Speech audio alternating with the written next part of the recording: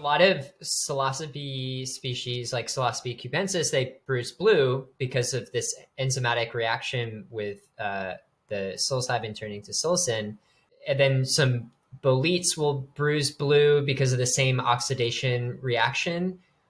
Have you tried to dye with those blue bruising mushrooms? And does the dye, is it blue? Because you just said there's different compounds that are, some are dye and that you could use for dyes and some that aren't. So will you get that blue?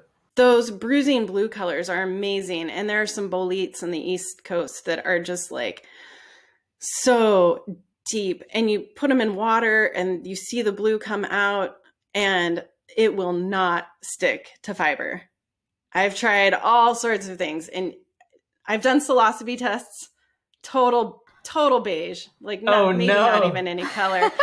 And then I've done these really deep blue bruising boletes. And usually there's also a yellow compound in a bolete, generally. And so that is a dye pigment.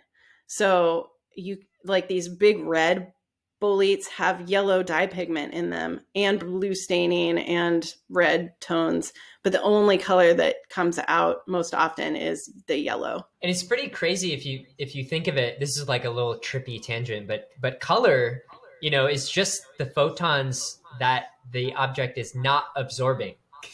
So it's like to say something's blue, it's like, well, that's everything but blue.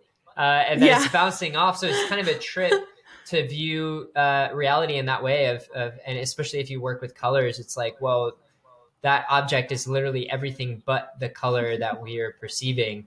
So kind of, and we're seeing it upside down and our eyes just shift it and everything. Flip it over. And we might be in a simulation. So. Right? I know. And you zoom down smaller than light. Nothing has color.